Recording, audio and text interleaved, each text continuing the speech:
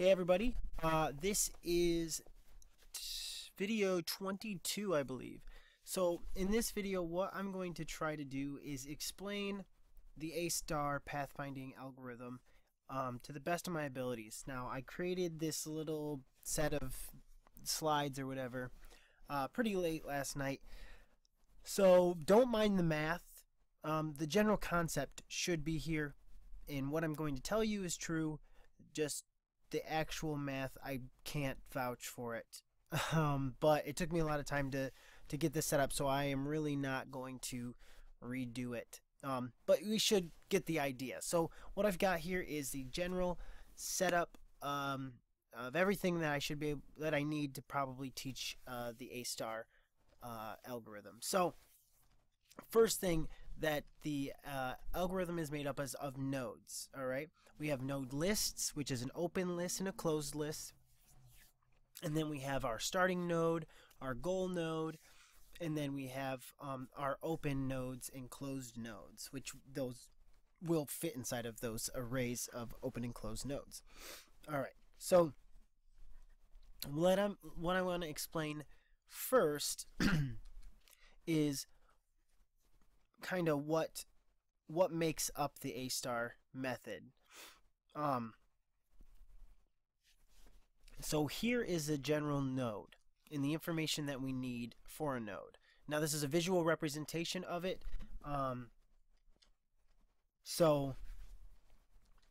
Everything else, there doesn't have to be any visual representation, obviously. So what we have is a few different values that make up the node, and these help us calculate where we should try next and what our best options are to try to get to the goal. So the first thing we have is this number here, this 20. This is what's called the heuristic. This is the distance from the goal, and that would be, some people will actually do the distance, so the actual distance formula to get from here to here. Some people use a different method. I can't remember the exact name, but I'll explain it because we'll use that in this demonstration. But just know, when we create the A-star pathfinding algorithm in code, we're actually going to grab the distance because it just makes things a bit more accurate. So that's what the heuristic is, the distance from the goal. The other one is our g-cost, and that's how much it costs to get to that node from the starting node. So as we're going through our closed list, we will be adding g-costs, because basically you'll see as we go how we calculate those, and then we add these two values together, how far it took us to get to this node, and how far is that node from the goal, and those make what's called the f-cost. And then the f-cost is a big influence on whether we check that node next or not. And then the little directional arrow thing, that's our parent. So this is represented in a directional arrow for our purposes. Lets us know which node we came from to get to this node. So if I go to the next slide,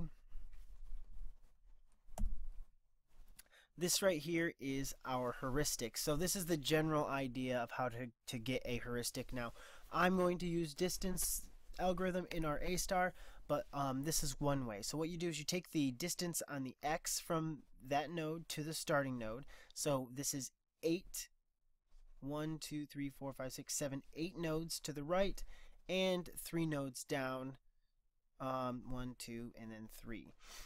And that's how we get the heuristic. We add these two together, that makes 11.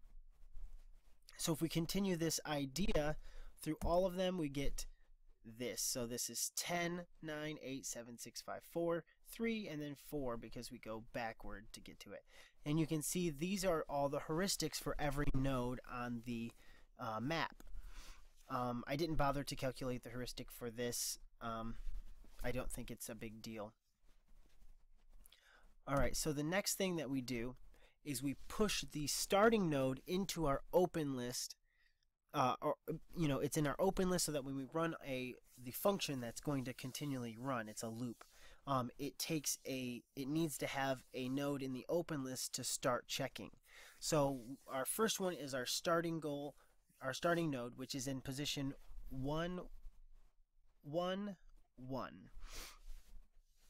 So now what we can do is we can run this loop function, and what its job is to calculate where's the next node that we should check to get here. So what's the closest one, the next best option.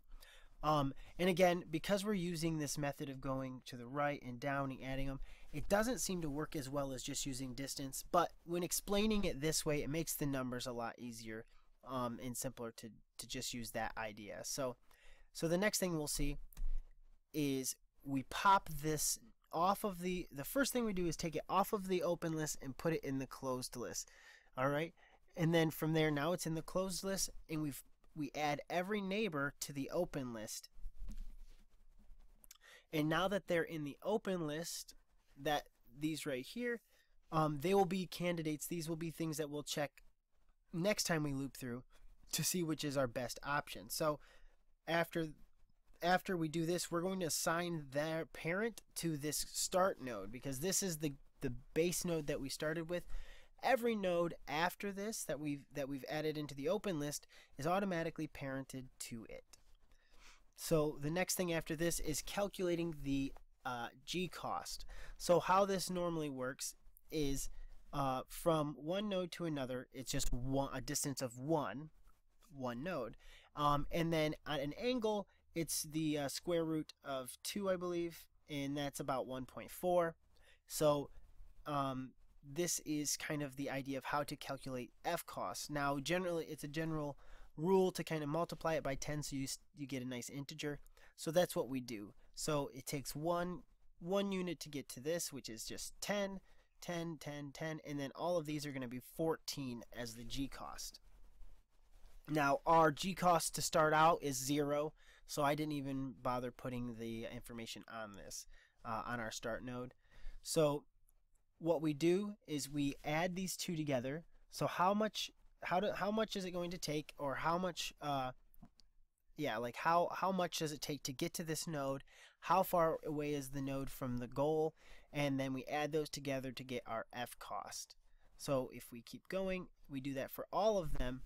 Basically what we get is an idea of what node we should check next. So all of these are just basically 14 plus 11, 10 plus 10, so on and so forth. And we then, since we have these in the open list, we can just rerun the function.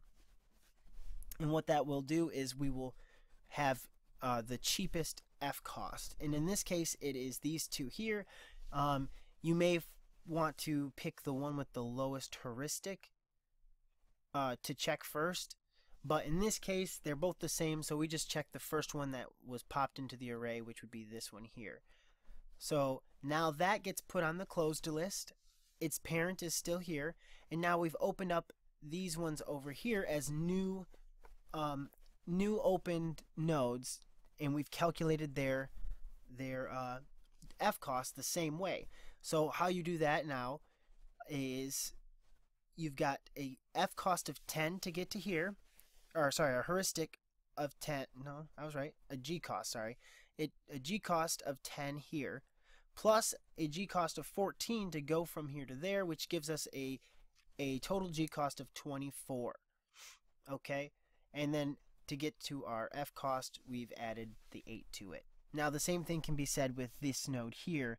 10, it took us 10 to get there, and then another 10 to get to the next one. So that means that it has a G cost of 20. 20 plus 7 is 27, and that's kind of the concept there. So to get down here from 10 to this one, we add 14, and we've got 24 plus 6 is 30. So these are kind of the idea.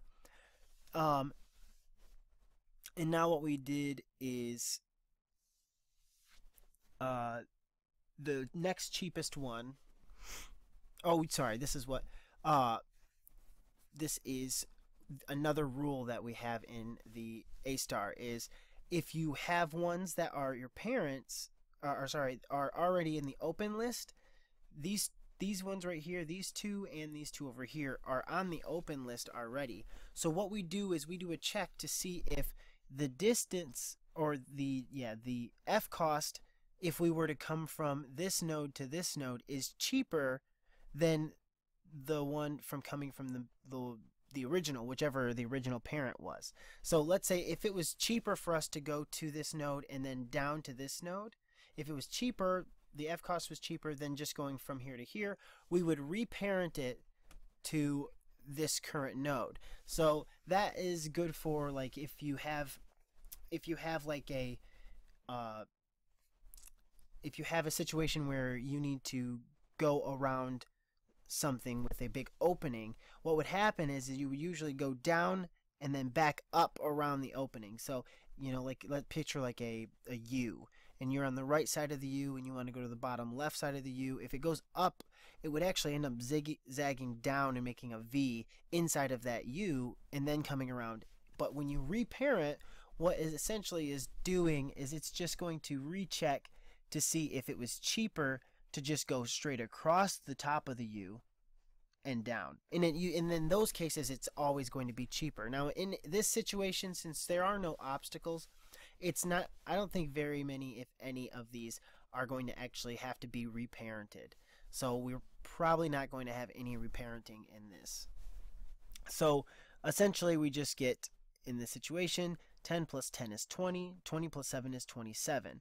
So to get from this node to this node is an F cost of 27, where it's currently only at 21, so we won't reparent. I hope that makes sense. That's probably the most confusing part of it for me, was figuring out how to reparent. But it's really simple once you get the concept.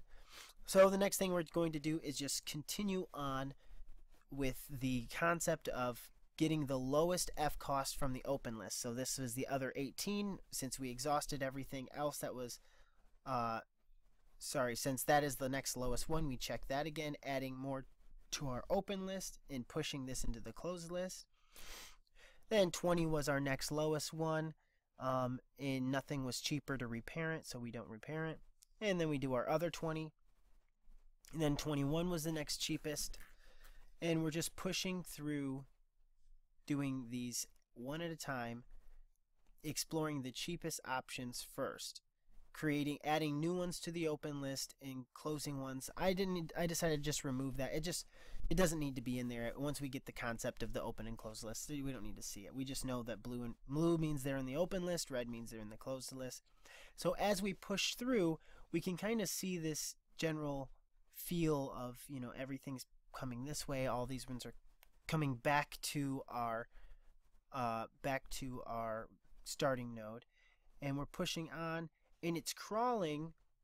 If you notice, it's crawling to the right a little bit more than it's crawling to the bottom, and then we just keep working. And then one of the checks that we do every loop is it the goal node? So this node is going to have something to say that it's the goal node, and if we do end up reaching the goal node, we will then essentially, bam, this node right here got ran, and it checked its neighbors, and one of the neighbors was the goal node. And then we parented that goal node to this one, and we're going to make it part of the path. So now once we have all of this, and we've added each one to the open and closed lists, and we finally reached the goal node, what we do is we trace back through the parents. So it's just a real quick loop. While the current node .parent exists, then we're going to rerun the function passing in the parent as the current node, which will then trace us all the way back to our starting node, and that will be an array of nodes to travel on. So that is essentially the idea of A star. You just have your open and closed list, pushing nodes, popping nodes off the top of the open list, putting them in the closed list, moving through, using the F cost to decide whether, you know, we check that node next, or whether we reparent. And when it's done, we have an array of nodes. And the cool thing is, if you remember back to the last video where I used the right click to create a path node, like a path waypoint, consider each one of these as a waypoint, and we push that, we just set that array, we reverse this array and set it as the path for our character, and he'll automatically go from one node to the next, pushing on until he gets where he's supposed to be at the final node, and he will have followed the path. So it'll be really, once we get the A star class down, it's super easy, and it works right away. I didn't throw any obstacles into this tutorial. I was going to, but it's not really that big of a deal. Essentially, you just check to see if one of the nodes is an obstacle, and if it is, then you just don't check it. You skip on to the next node. It's really simple. I'm not going to actually start this programming of it in this video. I'm going to push on into the very next video where we're actually going to implement this class and program it. Now, guys, I'm not a professional. I don't claim to be a pro. I couldn't, I did all my research myself to figure this out. I didn't want to just copy somebody else's A star, like JavaScript, so I built mine from scratch. It may not be the most optimized, but it does do the A star pathfinding algorithm, and you can watch it happen. It looks really fun. It's really awesome. So in the next video, we'll start programming it, and I think we're going to have a great time, and I'll try to make it kind of quick, hopefully. So I will see you guys in the next video where we take what we learned here and hopefully get a character to start walking where we tell him to, and maybe even have 4 or 5 or 10 characters follow a path. And I will see you guys in that next video. I hope you enjoy it.